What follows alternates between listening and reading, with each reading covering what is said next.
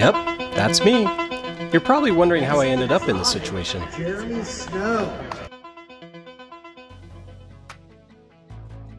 This goes back over 3 years when I decided to build my first car. A little background on me, I don't know much. The most adventurous automotive thing I had done before this was change my own spark plugs. This build really was a crash course on car building. I purchased the K1 Attack Kit, and I thought that there would be good instructions. I later learned there were no instructions. So I had to figure most things out on my own, and with the help of YouTube. This is the first time I'd done any riveting, any wiring, any soldering, any welding, any painting. I'm just showing you really bits and pieces, the highlights. This is my first time doing brakes as well. I learned things like the difference between a single flare and a double flare. I learned that the size of the piston within the caliper plays a big part when determining the size of the brake master cylinder.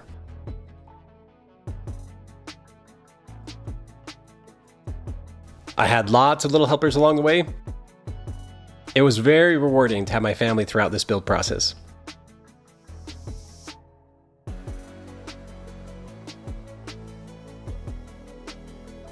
Like doing brakes, this is the first time attempting anything cooling related.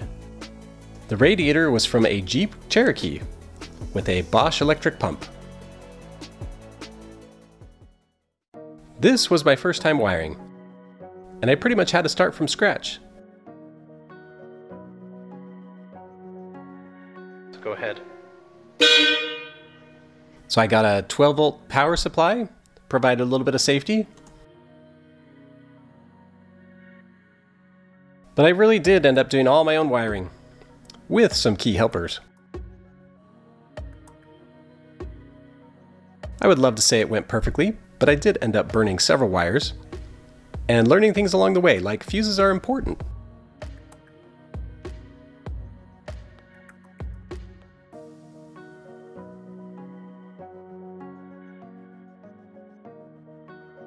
This was also my first time soldering.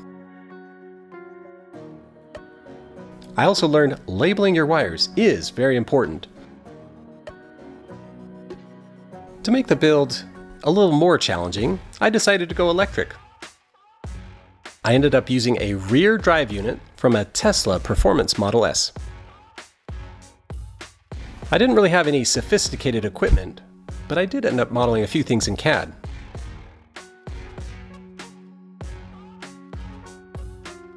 I did end up having to modify the chassis to fit the Tesla subframe. Did I mention this is my first time welding?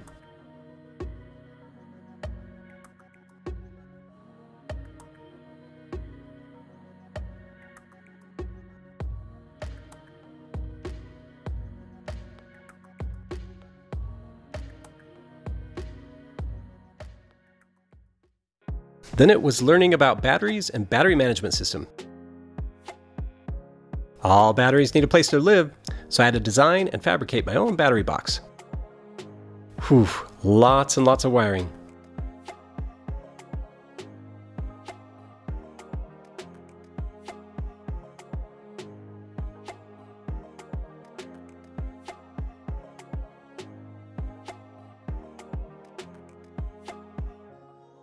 The battery management system needs to know the voltage of all the separate battery cells.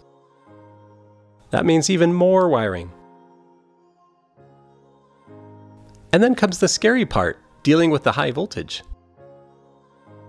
This was my first time crimping or doing anything with high voltage.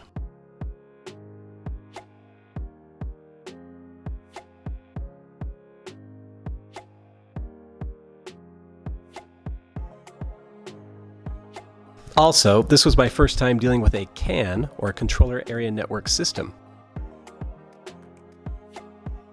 I was so thrilled the first time the motor was spinning.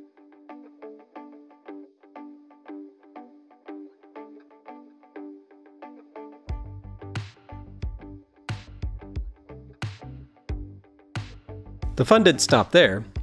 I had to figure out how to mount the seats for a car that was never designed with any seat brackets.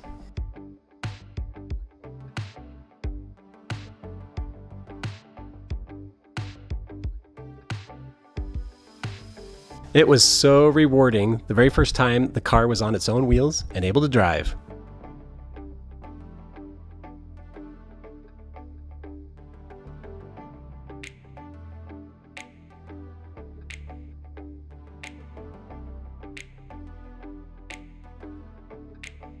This was so fun, and I couldn't wait to give everyone a ride, especially all my helpers.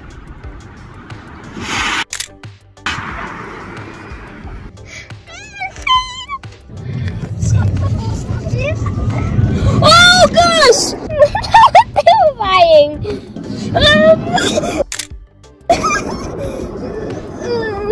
Oh gosh! Oh no! I know what's about to happen!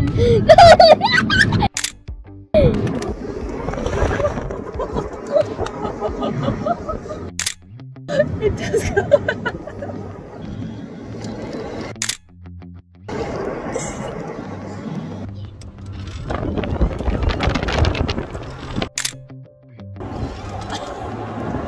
Stop it. Stop it. I know you're thinking about it.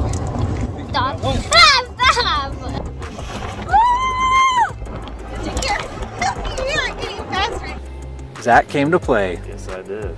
Ooh, wow. All right. Yes. This is so smooth. Yeah.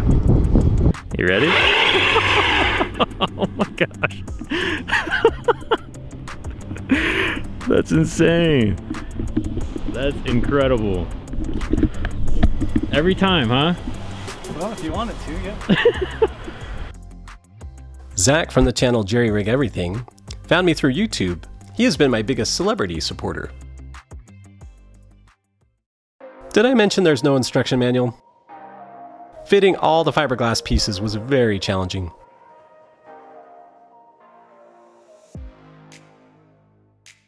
I ended up having to modify several, extremely modify a lot more.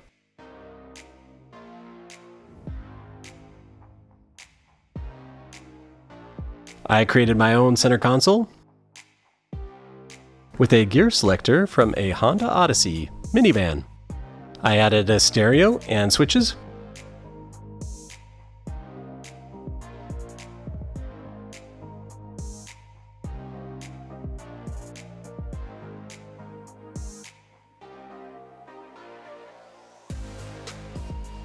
Don't forget about the door locks.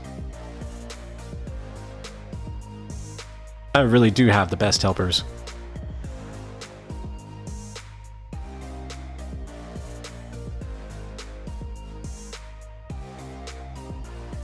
The doors really do make the car exotic.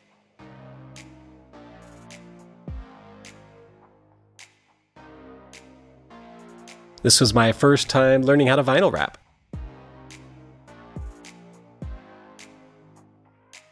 I ended up getting pretty good at it.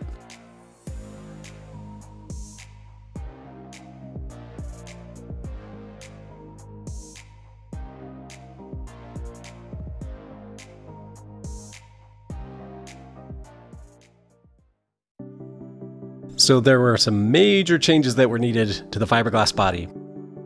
The Tesla drive unit is extremely wide. I had to extend the fenders out about 3 to 4 inches on either side.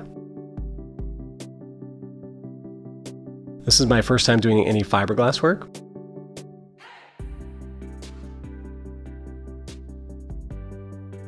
I had to create some custom designs and some custom molds to fit well with the overall body.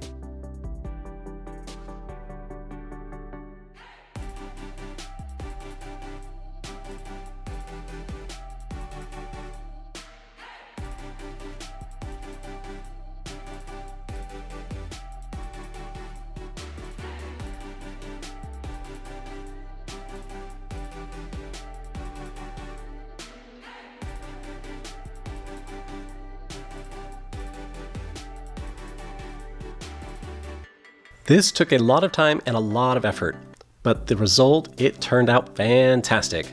This is one of my favorite parts of the car.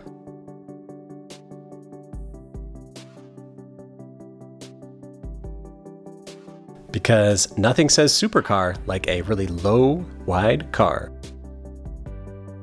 Every chance I got, I would always try and take it out. It really helps the momentum and it really helps the morale. Even though it looks finished, we are far from finished. So I had to fit the rear diffuser.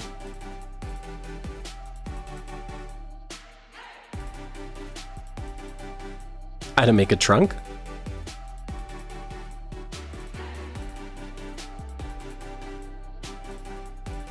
Fit the taillights. Had to figure out a charging port.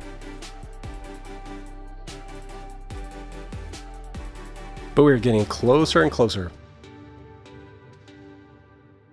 Trying to fix all the panel gaps took a long time. I really wanted it to look like a car with factory panel gaps. For the dash display, I also ended up making my own custom dash display.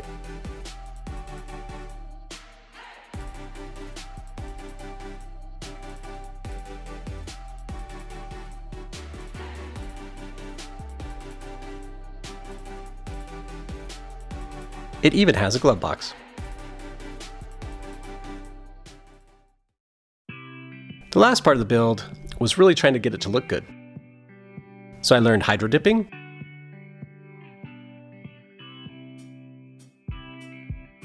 I did this for the headlights, taillights, and mirrors.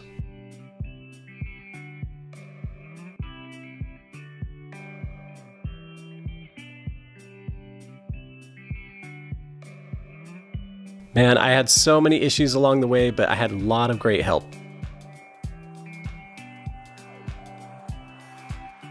It all ended up paying off by being able to register the car.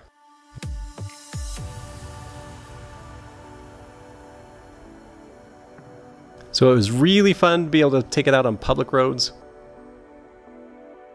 and share with friends and colleagues.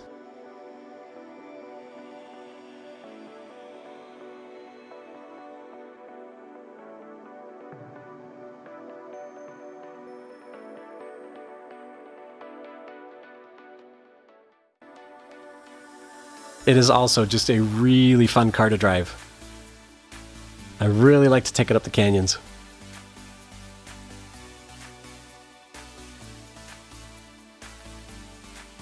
So the last part again is trying to fix all the little imperfections to make it look as good as I could.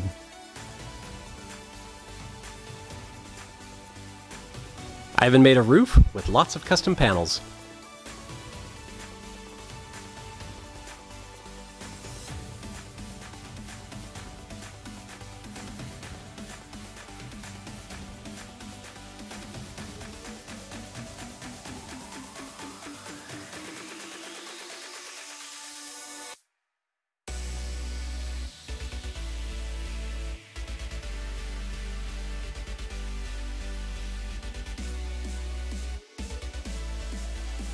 That ended the building process. Now on to painting. Did I mention this was my first time painting?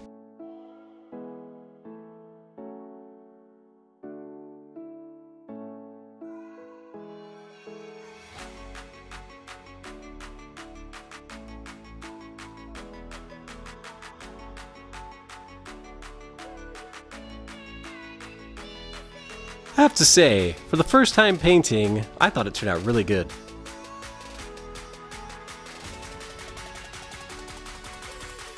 I did end up having to do lots of paint correction.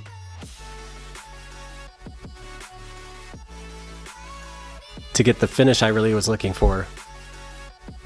But man, once it was reassembled, there it was. My first build.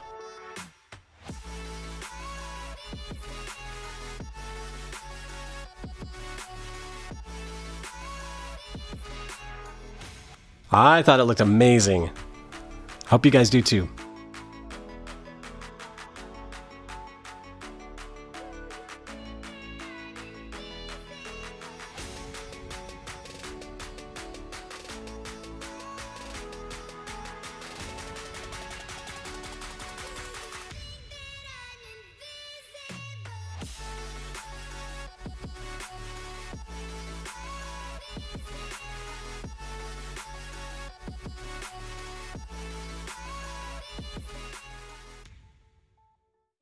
What good is an electric supercar if you can't race it? I took it to Sonoma. I took it on the big track, on the autocross, and on the drag strip.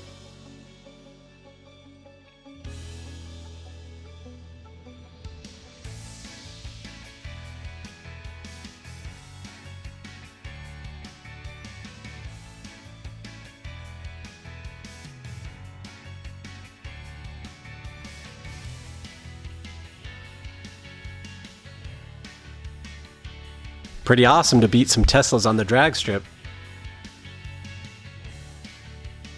Did I mention this was my first time racing? I ended up winning an award. Some great times. I thought to complete the build, I should do some finishing touches with some carbon fiber. Did I mention this was the first time doing carbon fiber?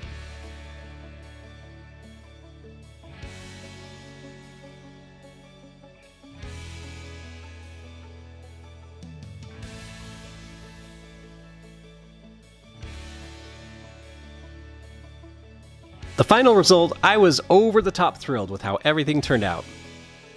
For a first build, I couldn't be happier. My advice for anybody who wants to build a car, I would say do it. Jump right in. There is no better way to get something done than to just go do it. There's always friends and even strangers that'll help you along the way. If you need any help, the car community is great. You can always send me a message. And to top it all off, I gotta put my car in a museum. Hope you enjoy this first build. There are more builds underway. Please consider subscribing. See you next time.